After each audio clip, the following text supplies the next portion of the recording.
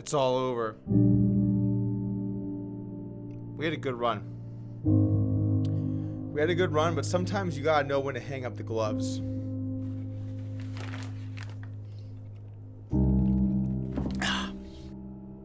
You gotta know when to walk away. You know, you can't just pretend that everything's alright when it's not alright. And you're doing other things. You're focused elsewhere. You're looking at some other markets that might just be a little more profitable for you. What are you gonna do? What other option is there? You can lie to yourself. You can lie to yourself and pretend it's all gonna be okay. But it's where your heart is that matters. Which is why I finally have to come forward and say that after not talking about the news for some time, Vanessa Selps has decided to retire. And we're gonna miss her dearly. We had so many good times. So many good times. She will be missed. Wherever she is now, doing whatever it is she's doing. Which I think, given this tweet on January 16th, 2 weeks later, might actually be playing a poker tournament. To be fair to Vanessa, she didn't exactly say she was retiring, but she did say that she was walking away from poker in general, which is totally fine. People do decide to move on into other pursuits. But one thing that I find to be a little weird about poker and people retiring is that you retire from a game you could play at any point at any table around the country. I mean, I'm playing way less poker nowadays to focus on other things, but I'm not retired. I'm still planning on playing some poker at some point. It's not like the kind of thing where you have to either play or not play. And so for that reason, I don't think that it makes too much sense to say that you're going to retire.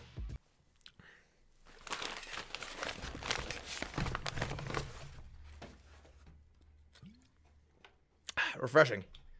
It does make sense, however, to move on to other pursuits that interest you more or you have more opportunity in.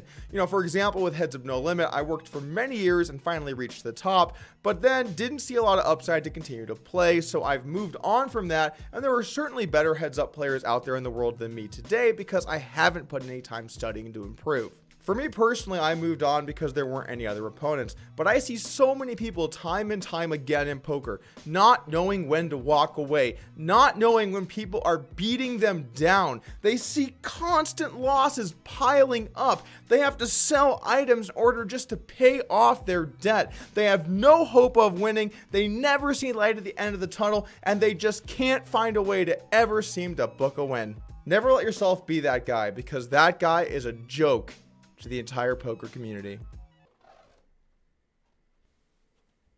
Quick announcement before we move on. Upswing Poker will be releasing its Elite Cash Game Mastery course taught by Educa Poker. This is going to be the absolute best multi-handed cash game no limit course of all time. I'd strongly recommend checking it out. The course will be available on February 19th and cost $1,000. And if you purchase it on the 23rd or before, you're also going to get the additional exclusive open cart content, Crush the Baron, an in-depth look at the way the OTB Red Baron plays and how you can use some of those concepts to improve your game. What's cool about this is I think many people are interested in how OTB plays, but also Educa really modeled his game from playing with OTB and seeing what he does. So if you want an in-depth look at what one of the absolute best players in the world does, as well as what Educa Poker's opinion is, he is certainly a top 10 player in the world, I'd recommend checking out the course.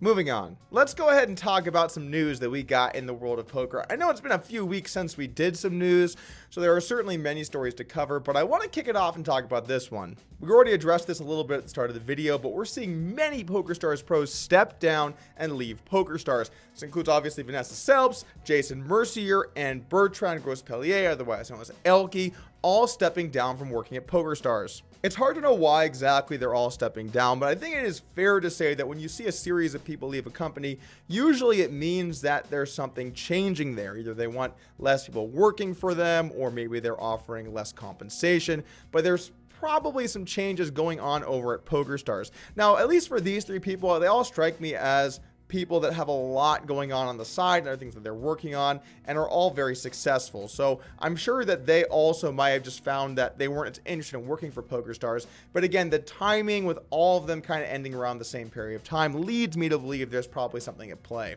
As we move forward, one thing seems more and more clear. PokerStars is committed to picking up people who are active on the social media front, making videos, streaming on Twitch, posting on Instagram. These seem to be the people that they lean towards starts continuing to hire. I mean, just look at these faces, these people that they added in the last year. These are guys that are on Twitch or YouTube constantly, and so PokerStars obviously values that aspect more than the traditional show up and play a tournament. Where PokerStars is headed is hard to tell. I've yet to see much convincing evidence that they're going to do the right thing online. Supernova and Supernova Elite players were never compensated for their losses before. These rake increases across the board were never rolled back, and there are still many completely skillless types of poker being played on PokerStars, as well as a rakeback system that has frankly destroyed the rakeback system that was in place, and has also incorporated lots of luck box elements like chess. I did see an announcement from PokerStars that looked promising for PCA 2019 that they're giving away 300 seats to the event in a 25K, which should make it one of the biggest tournaments I think we've seen in quite some time outside of the World Series of Poker main event or the one drop. What? It's a big tournament. It's relevant. I won the one drop. This is not enough to restore my faith in PokerStars. We need to see some changes on the online front. Let's see some good news from people who play online. Let's see implementing some game types that people like to play, like, oh, I don't know, how about heads up no limit? I mean, heads up no limit is, wait, I'm receiving some news. This just in.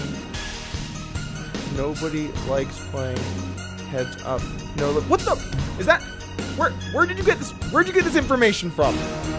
Bullshit! People love heads up no limit. The thing about Stars' position atop the online poker poll is that there are many people looking to make some plays to try and challenge them for that spot, making improvements, launching new sites. We see blockchain poker. There are all kinds of ways that PokerStars is going to have to compete in the future, and if they don't play their cards right, they might be getting a rake increase as well. While we're on the subject of rake and people increasing it, let's move on and talk about Daniel Negreanu. Now, I've already made some strong statements recently, so I don't want to dive too much into the weeds. I had Joe Ingram here on my channel to talk about some of the things that have been happening lately, and then he also posted some clips of the pod, or at least one notable clip of the pod, onto his channel. So I stand by what I said. I believe in what I said, but I have a couple more things I want to expand on. I think the statements Daniel made before were clear. I don't want to go through them again, but if you want to watch a video on what he did actually say that he keeps denying he said, I've never said that in my life. Put a link in the description below of a video I made about 1.5 years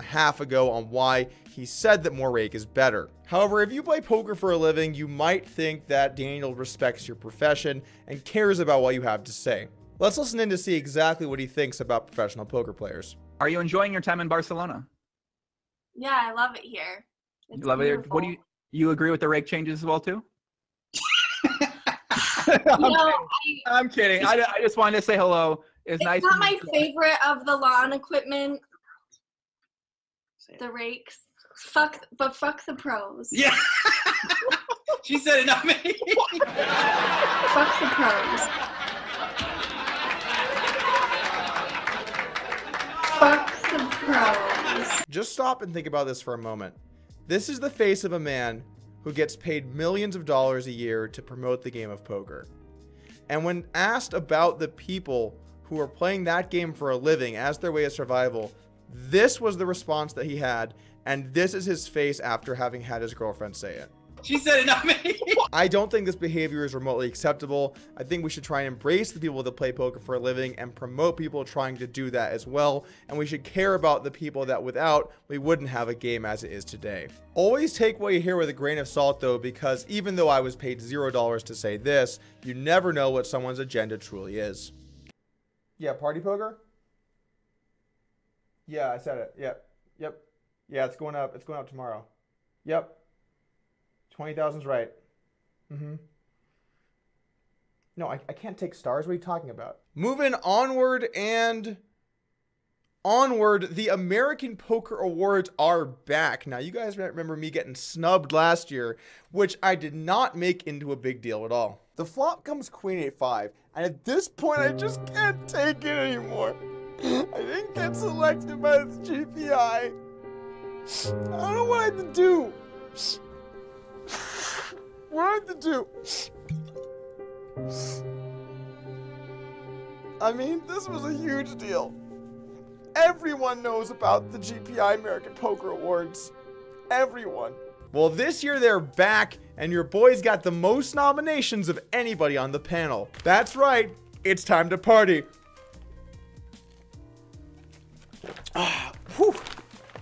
strong. Now, last year I joked around a bunch because I didn't think these awards meant anything. Even though I got snubbed, who really cares?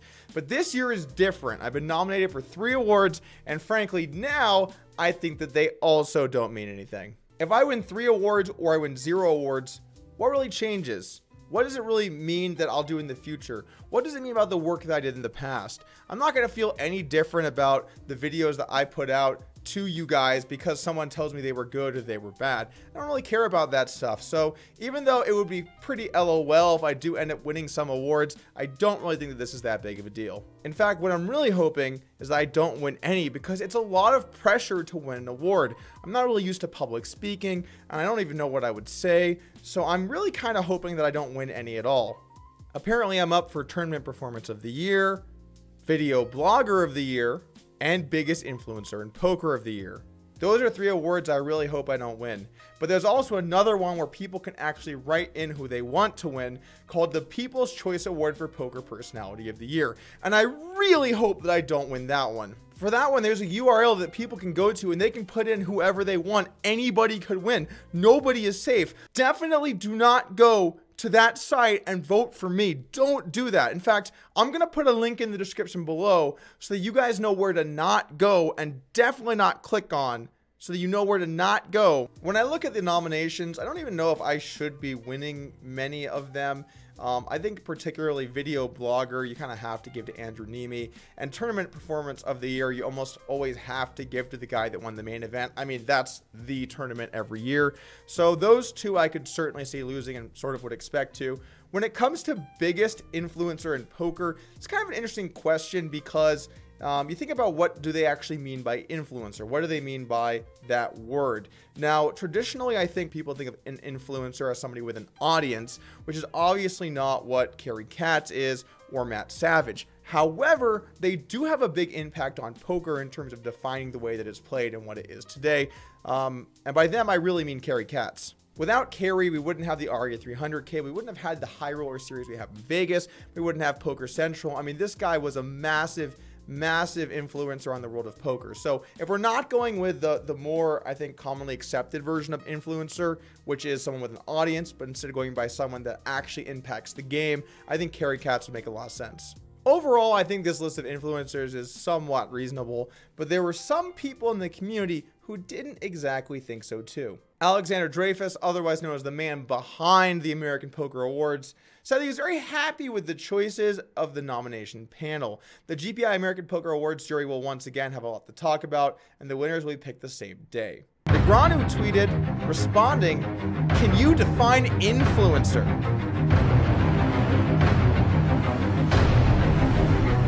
What's he have against Matt Savage? He went on to say, "Is this like influence on events, schedules, structures, rules, and things that affect all forms of poker? Or is there something I'm missing?" I'd go with something like, person most involved in influencing poker-related issues that affect a large percentage of the community. Decision makers, schedule and structure makers, rule influencers, innovative ideas, etc. Now, luckily here at Poker News Productions, we have the latest Twitter technology that allows us to take tweets that might seem confusing or misguided and turn them into the actual intent of what the person meant to say. Let's take a look here what Daniel was actually saying. "Why the fuck is Doug Polk on the list?" That's right, D-Negs. It's time to book the L. Like between the O and the K. Just like wedge it in there. If we look up what the word influencer actually means, it doesn't really make too much sense for Carrie Katz and Matt Savage to be on the list. However, I'm not going to take away what they've done for poker or to expand the game of poker. And so if they want to say an influencer is someone that influences poker in general, while that might not be exactly what it means, I can understand wanting to include them on the list. At this point, Negranu really only had 2 options. Either list everything important he thought he'd done over the last year to Twitter, yelling and hope someone hears him, or to move on. Which is why he tweeted out, "I'm involved with PokerStars events, Poker Go, Poker Central, contribute to WSOP, etc. But Carrie isn't really great with innovating the big blind ante and creating great new events and streams." I mean, sure, I could do that too, but I'm not going to. I'm not going to stoop to that level. Yeah, I could talk about how I won my 3rd WSOP bracelet this year, winning the biggest buy-in the World Series has to offer. And I did it while vlogging the whole thing on YouTube so that people could go through and watch every day as I went along. I could do that too, but I'm not going to. And yeah, those videos were just part of over 180 videos I did last year that anyone on YouTube could click on and see what poker was about and maybe play the game. Sure, I'm not going to stoop to that level. Like the WSOP main event, where I was part of some live coverage direct to ESPN, hosting hundreds of thousands actual nationwide network TV show for a couple months, streaming a high roller and winning even the most money ever on YouTube. First poker year after streaming on Twitch high roller and winning the most money ever on Twitch. There's no way around it. I guess I just shouldn't have been on the list. Anyway, those awards are going to be going down on someday at some time, so we're certainly going to be keeping a close watch on that, and I'll have updates for you as they develop. That's going to do it for me. We're going to be back next Monday with a top 10 cash game player list from Educa Poker, who's going to get in the weeds and tell you who really is the top 10 right now, as well as a number 1 pick that might surprise you. All right, guys, I'll see you next week.